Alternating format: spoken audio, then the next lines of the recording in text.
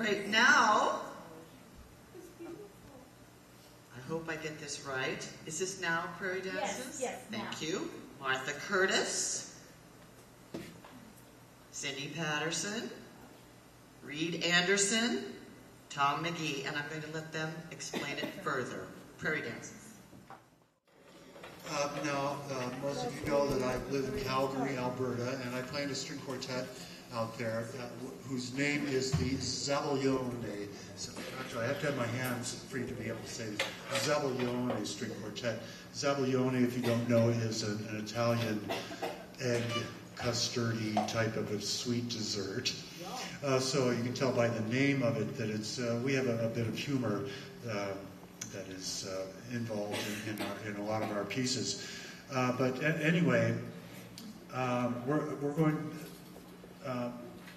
Giuseppe Zabaglione is the alter ego of our second violinist in the quartet, kind of like a P.D.Q. Bach type of a thing. And I wanted to share this with you. And first of all, kind of a word of explanation about Giuseppe Zabaglione's Prairie Dances, which we're going to perform for you. It has been said that anyone performing a composition by Giuseppe has a lot of explaining to do.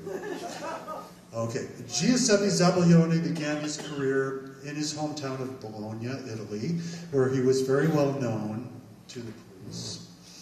After spending many years deeply immersed in the study of first-year harmony, he proudly graduated in the top 98% of his class. He immediately signed a very lucrative contract to compose new works for the Berlin Philharmonic Orchestra. Unfortunately, the Berlin Philharmonic didn't sign the contract. Shortly after, he and his wife, Cappuccina Zabaglione, emigrated to Calgary. Now, a little bit about Prairie Dances, or what we're going to play. As a young lad in Bologna, Giuseppe used to dream about the cowboys on the prairies of Midwestern North America. As an adult, his interests were scarcely any more mature.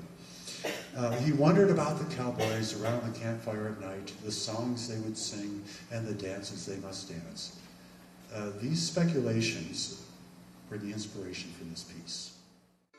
I'm on piano violin. Sorry, Anne isn't here, so I'm on piano violin. I think Giuseppe would be very proud of this. It's originally written for string quartet, but